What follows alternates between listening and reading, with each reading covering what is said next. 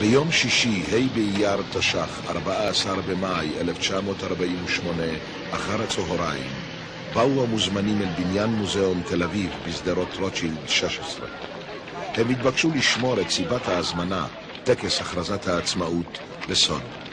אבל בבואם מצאו את חצי העיר ממתינה להם. ועל יסוד החלטת עצרת האומות המאוחדות, אנו מכריזים בזאת על הקמת מדינה יהודית בארץ ישראל, היא מדינת ישראל.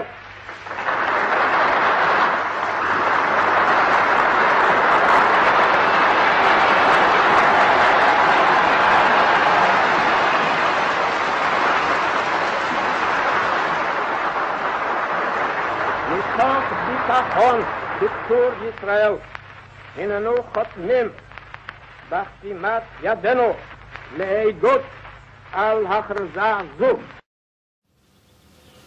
May 14th, 1948, 4 p.m. Tel Aviv. On a small podium stands a determined Zionist leader before a hastily convened gathering, reading out a proclamation which would change the course of history. This is how the State of Israel was born. First, a bit of background. At the end of World War I, the Allied powers gained control over the Middle East, including the land of Israel. The League of Nations recognized a historical connection of the Jewish people to their land and granted Great Britain a mandate to help them reconstitute a national home. However, Arab riots and geopolitical considerations led to a series of British restrictions on Jewish development and immigration. Even ships, including displaced children and Holocaust survivors, were sent back to Europe. Jewish resistance grew as well.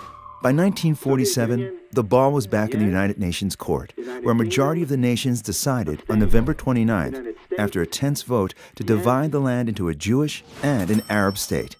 May 15, 1948 was the date the British mandate officially ended, the date the Jewish state was to be declared.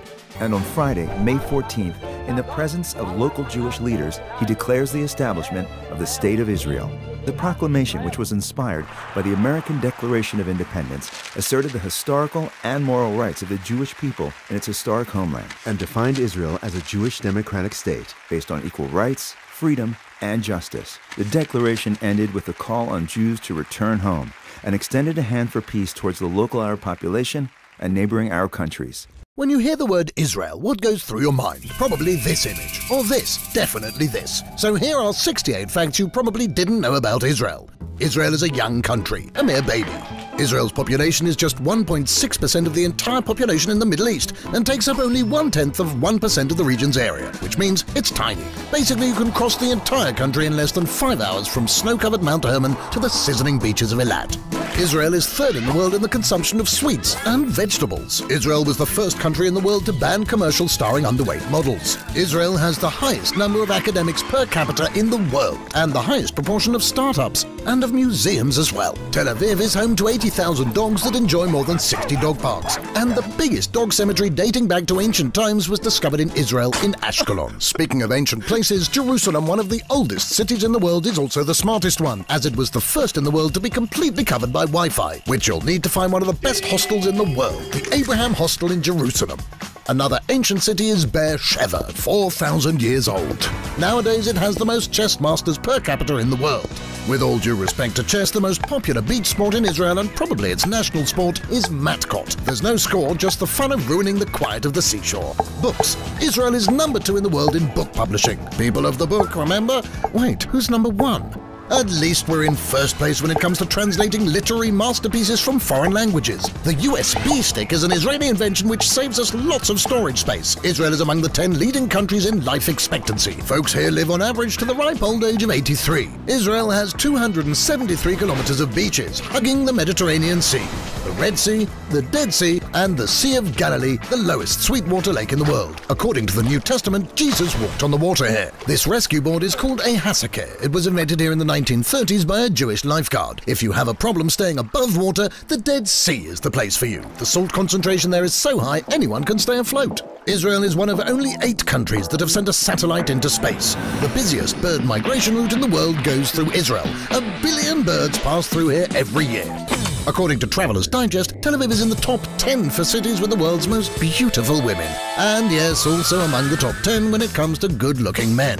But women in Israel have much more to offer than just a pretty face. Israeli women also have more academic degrees than the men do, so if you are the next Mary Curie, this is the place for you. Not for nothing is Israel known as the startup nation. There are more than 3,000 high-tech companies and startups in Israel. That's the highest concentration in the world outside of Silicon Valley. So what was invented here? The technology that allows us to chat in WhatsApp, Messenger, and everything else you youngsters spend your time on. The world's first antivirus software, gesture control and hands-free computers. Technology to prevent traffic accidents. Taxi service app. Remember when you had to wave your hand for a taxi?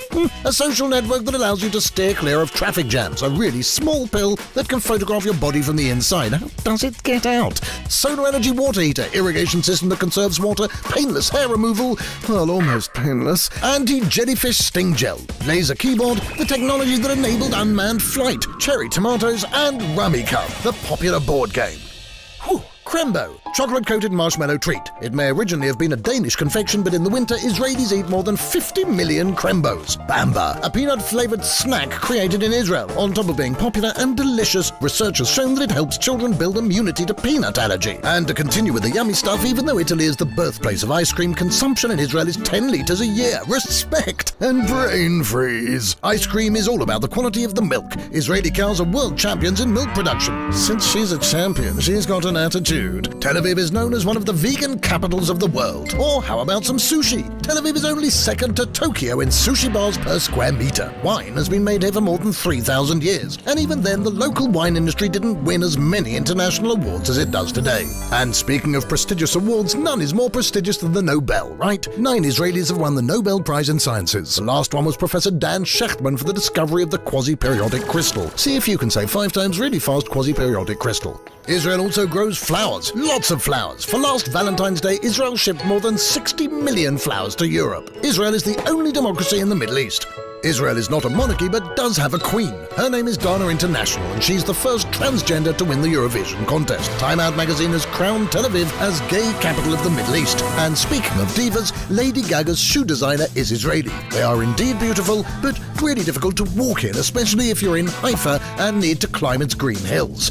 For that, the shortest train line in the world was constructed to take you right to the top of Mount Carmel. And while we're in Haifa, did you know that it is the most multi-ethnic city in Israel? It has Jews, Christians, Muslims, both Sunnis and Shias, Druze and Baha'is. Did you know that Israel is the only place in the world where the number of trees increases year by year? Even with all these forests, 60% of Israel is desert, which didn't prevent us from turning the barren desert into productive farmland. A desert doesn't have much water, so Israel was forced to lead the world in desalination technologies. Israeli scientists developed treatments for multiple sclerosis, Parkinson's, Alzheimer's, and most important, discovered the cause of halitosis. Yes, bad breath. Israelis are also not too shabby when it comes to sports. Maccabi Tel Aviv took the European Championship 6 times. In judo and windsurfing, Israel is an Olympic powerhouse. And if you're still not impressed, what would you say to the fact that the Emmy-winning series Homeland was written in Israel? Or that more than 1 million notes are stuffed into the Western Wall every year? Where does God find the time to read them all? And Hebrew is such an ancient language that if a modern-day Israeli would meet his ancestor from 2,000 years ago, they would be able to carry on a conversation. One more left? Well, all right. Have you heard of the Global Happiness Index? Neither had I until now. But apparently Israelis are in the 11th spot out of 196 countries. And if that doesn't satisfy you, maybe you should find someone to talk to about it. Hang on a minute, that was only 68 facts. That video was done 5 years ago. It's now Israel's 73rd birthday. Let's go find out 5 more facts. As I'm sure you know, Israel doesn't get a lot of rain, so they developed the first drip irrigation system to help sort out its crops that's now used all over the world. They've also created the first ever manned electric plane. Did you know that bees help create 30% of the world's food? So Israel created an AI beehive to help support each and every single bee. I'm sure you've all heard of this little thing called COVID-19, but Israel have been the world leaders in vaccinations, vaccinating more people per 100,000 than anywhere else in the world. And the 73rd fact I have for you about Israel for its 73rd birthday, it's the place that I was born. And it's also the place where I played for the Israeli youth national basketball team before I moved to England. It's also where my family live, who I haven't seen for a very long time due to COVID, and I can't wait to see, hopefully very soon, on a nice sunny Tel Aviv beach. Now let's go listen to some other stories from teachers who have another deep connection to Israel. So when I think about what Israel means to me and why I love Israel, my first thought goes to my sister and my nephew. So this is my sister Sophie and my nephew Yair, and they both live in Israel. So hi Sophie, hi Yair. Hi. Sophie, when did you move to Israel and why did you make that decision to move there? I moved to Israel in 2016 after visiting numerous times on different programs. The first was with KS Year 9 Israel trip. And after I did a gap year with FZY, I came back, studied history at the University of Birmingham and decided that I wanted to move to Israel and did so afterwards. And what do you love about Israel? I love the history, culture and the food. And what are you and Yair doing to celebrate Yom Haatsmaut? Tomorrow evening we are having a meal with the whole kibbutz, and then on Thursday we'll have a barbecue as a family, and there's lots of bouncy castles and activities for the kids to enjoy. Well, thank you so much for speaking to us, and Yair, thank you too. Yom Haatsmaut Sameach. The first time I was given the opportunity to visit Israel was when I was in Year 9 at this school, King Solomon. I was given the chance to go on a 2-week trip with all my friends and with some amazing teachers, and we got to see this incredible country that we'd only ever learnt about in school. I got to witness the amazing landscapes and how they changed from deserts and riding camels to the Kotel in Jerusalem on a Friday night. The experience was one I'll never forget, and that's always stuck with me. Going forward in Year 11, I was given the chance to go on tour with FZY, an organisation that arranged for Jewish students to go to Israel for a little bit longer. We were given a little bit more responsibilities because we were older, which was a lot more fun. We got to go to Tel Aviv and Haifa for the day, which again shows such different landscapes within Israel. Then when I was at university, I was given a chance to go for another 2 weeks where I met some of my best friends today. And again, we got to see some incredible different sites that Israel has to offer. Things, again, that I'd only ever learnt about in school were brought to life for me, which has always stuck with me. When I decided to come here and teach, I knew that there was an Israel trip that the school ran because I'd been on it myself. So when I was given the chance to take our current Year 13s and our current Year 12s on Israel trip, that was something which I was delighted to do. Seeing the way that they developed a love for the same country that I had from that very same trip was all I could ever ask for. Watching them dance to the Kotel on a Friday night, riding the camels in the desert, hiking up Masada at 4 o'clock in the morning with all the moaning that we all do because it's so early. They were just incredible and they made me so proud. And that for me was all I could ask for that trip, for them to love that country the same way that I did back when I was in Year 9 at school. Israel is my homeland. It's the place where I was born and where I grew up. I went to nursery in Israel, to primary school, to high school, and even to university. My family lived there. My parents and grandparents would always tell me how they were praying and dreaming of reaching the land of Israel when they were in Yemen. And finally, a year after Israel became a country, they arrived to Israel in 1949. Israel for me is the family, is the food, is the sun, is the sea, and I love Israel very much. Happy 73rd Israel, Yom Haatsmaut Sameach, happy birthday. Okay, what does Israel means for me? Israel means, it has a really special place in my heart because I have been a few times. The first time I went, it was from 1999 to 2000, and I received the millennium in the middle of the lake Tiberias on a boat, and it was a very, very special occasion.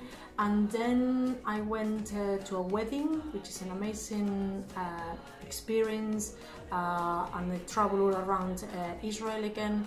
And the last time I went with a school trip, and that was my favorite time ever. I love the people, I love the culture. I really enjoyed having such a mixture of cultures all in one country. And the thing I also enjoyed the most, I think, it was the food. It has to be the food for me as a Spanish is so important. So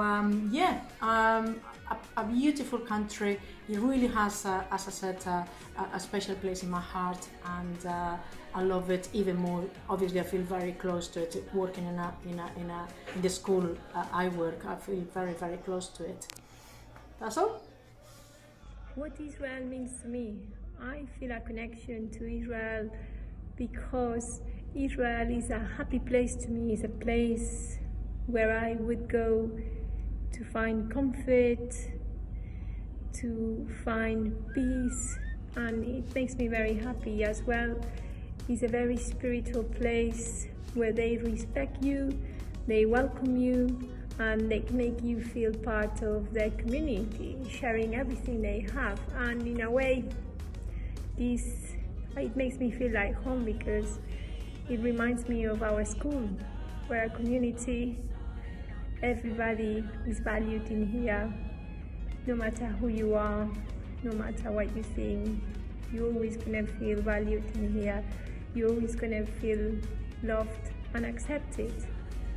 And to me, that's why I feel that Israel is a very happy place, and that's why I feel this connection. And saying that, I just want to wish Israel a happy birthday, Yom Haatsmaut, and enjoy the day.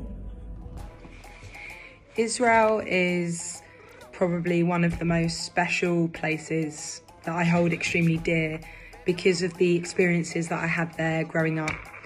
I chose to do a gap year in Israel after my time at Cantor King Solomon Sixth Form, and I went with FZY, and part of my experiences were to go to Ulpan for 3 months and learn some Hebrew. And I did some work experience working within a hospital, orthopedic ward, working within agriculture, and I also worked within a primary school. And it was actually from there, from working within the primary school, that I found my love for working within education. And I probably wouldn't be where I am now, working at Cantor King Solomon, if it wasn't for that experience. Because coming from, being a student, you kind of want to get out of education, you want to get out of school. And I took that time within Israel to really explore my surroundings and my culture and history, and it was the best year of my life. But for me, despite where I am now and what it led to, the most cherished 3 months of the whole year had to be my time in Marva, in the army, where it was a whirlwind experience of getting up at 5 a.m. and doing marches and learning how to shoot and defend for a country that, quite frankly, has had a lot to defend themselves against. And it's just, the place itself is special. There's nowhere like it. There's not many ways that I can describe it except for to say that it feels like home. It feels like when you touch down in Israel, you get off the plane, you feel like you're at home. You feel accepted, you feel welcomed, you feel happy. And I visit every year if I can. I have family and friends out there, and as soon as this pandemic is over and we can travel, I will most definitely be going to visit them.